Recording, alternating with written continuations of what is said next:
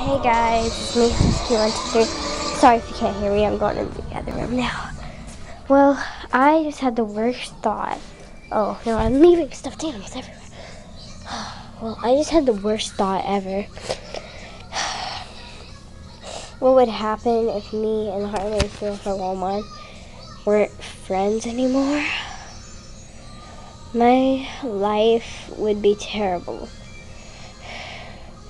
Because, if you guys don't know, I've known harmony30411 since I was in kindergarten.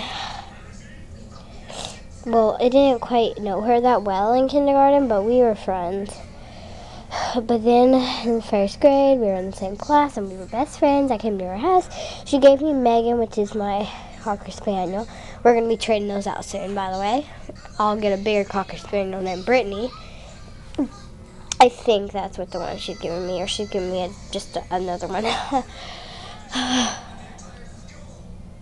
So, yeah, how terrible would that be if she wasn't my friend? I would be crying my heart out for days. Wouldn't even be talking to my friends at school. I'd be sitting at the last seat at the table or something. Something like that, because I am so sad. I was just pretending I'm gonna walk him. Anyways, so yeah, thanks for watching. Please subscribe, bye. And it's not like we're never gonna we're gonna stop being friends. So don't worry.